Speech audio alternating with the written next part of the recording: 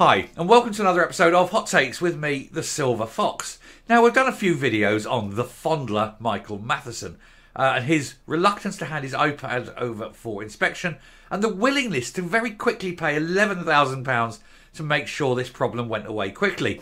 Although it may not, but more on that later. His position is becoming increasingly untenable, but not just over the whole iPad issue. Figures today reveal that up to 1,400 people may well have died in A&E while waiting to be seen. They've waited beyond the 4-hour target time and they have died. 1,400 of them.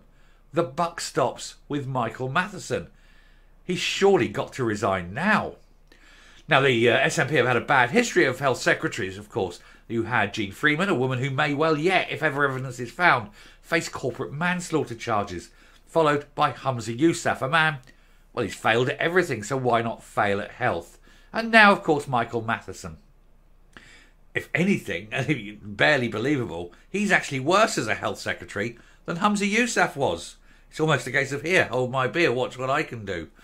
So, between possible dodgy stuff on his iPad to overseeing 1,400 deaths a year while waiting in A&E, you have to wonder how much longer Michael Matheson will be in his job. Here goes. So, NHS A&E waits linked to 1,400 deaths as the SNP once again slated for catastrophic stewardship. When you keep putting people in like him, and I think he's as dodgy as anything. He just does, doesn't he? You can imagine him sitting there with his little iPad in one hand, his left hand, you know what I mean? Oh, he's a creep, isn't he? Anyway, over 1,000 excess deaths could be linked to huge delays in Scotland's emergency rooms, say Scottish Labour. Do you know he could be Putin's double, couldn't he? Only he's worse than Putin. Putin's outright bad bastard. He's trying to be nice and killing people, maybe, allegedly. Well, certainly through inaction and incompetence. Anyway, long wait in Scotland's oxygen and emergency rooms may be linked to up to 1,400 excess deaths this year, Scottish Labour has suggested. The party pointed to a calculation from the Royal College of Emergency Medicine, which said earlier this year that one extra death occurs for every 72 patients that spend 8 to 12 hours in an emergency department. And there are a lot of them spending 8 to 12 hours in an emergency department.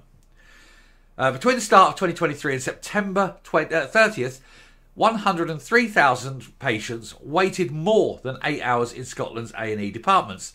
Scottish Labour said this would equate to about 1,436 excess deaths. Now, this can be easily solved.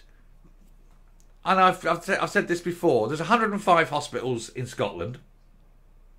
Put one doctor and 3 nurses on 2 day shifts, mornings and afternoons. Tend to not get so many in the evening.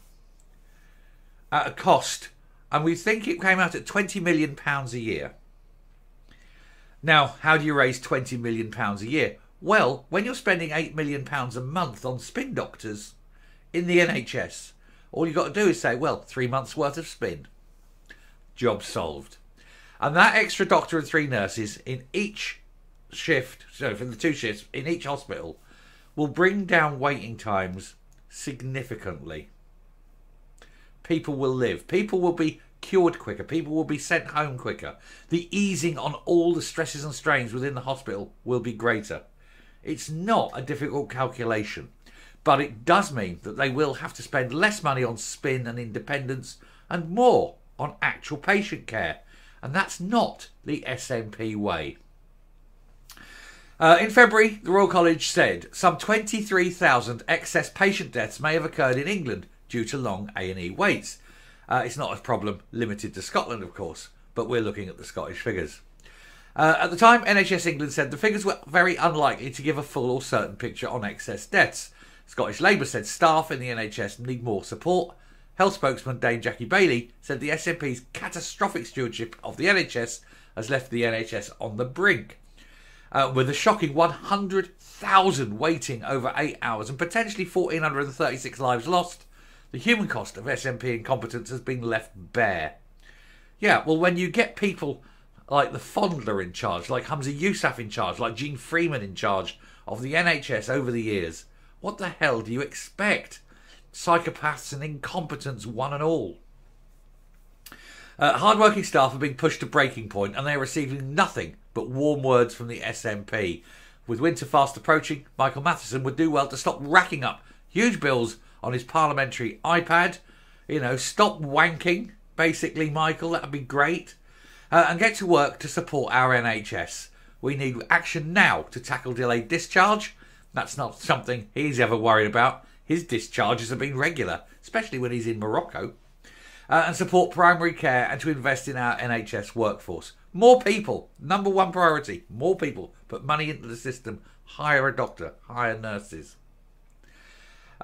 She said, we know that long waits remain too high. However, patients experiencing the longest waits will generally be those who require admission and are waiting on a bed in a ward.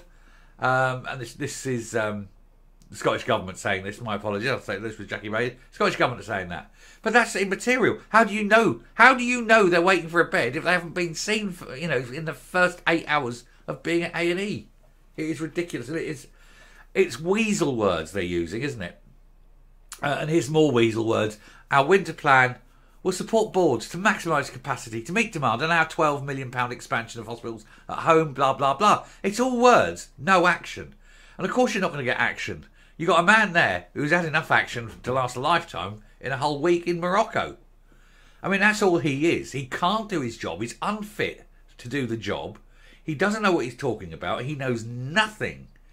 And yet he's now desperately more concerned about any kind of investigation to his iPad than what he's actually doing for his day job. You know that only thing going through his head is, what can I do? What can I do? Well, it's simple. Hand over your iPad. They need to send someone in there and say, that's government property. We'll have it back. Thank you very much. And then hand it over and get it inspected. And then watch him crumble. Because he knows the willingness and the speed for £11,000 to be handed over by that man is very, very suspicious. And the very fact he said, oh no, it's all right, I'll pay it. But he didn't want to pay it to begin with, which means he was putting that through and he expected the Scottish people to pay that bill. That would have been theft in my eyes. He's untrustworthy. He's sleek. He looks shady, doesn't he? He's just got the look of someone who is desperate for the truth not to come out. You can look in my cupboards. I've got nothing. Anyway, I shall round off there, come up and we'll finish the video. But it goes to show that the SNP are really not the sort of people you need to be running a health service when you see the last three health ministers have all been completely either psychologically unfit for duty or sheer incompetence. Or, in some cases, both. They've never had a competent minister at health, have they? 17 years and they've never had one that can do his job. Anyway, round off that, come up and we'll finish the video. As we're always told, if you have nothing to hide, you have nothing to fear. And yet it seems that Michael Matheson has a lot to fear. Why is his fondle slab so important to him that he will pay £11,000 in the hope that this problem goes away because he knows at no point can he ever have it inspected? But surely, Michael, you have nothing to fear. But regardless of what's on that, and it may well just be normal human fun time, and that's fine if that's what he wants to watch. Nobody minds, but we don't want to pay for it. If it's inspected and it is just, Debbie Does Dallas, classic, something like that, then that's fine, we don't care. But if it's dodgy stuff, then yeah, we care, and he needs to be facing the consequences for that. And that's fine, nobody needs to know exactly what it is unless it's wrong. However, more importantly as well, is the fact that 1,400 people have died on his watch. That alone makes his job insecure. If he had any decency, which he won't have because he's in the SNP, he'd resign. But he's not going to resign, is he? He's in the SNP. I shall stop there. Thank you very much for watching. I hope this has been illuminating and has made you look into the character of Michael Matheson a little bit closer. Till next time, stay safe, stay well, and let's just keep the pressure on the Fondler. Bye.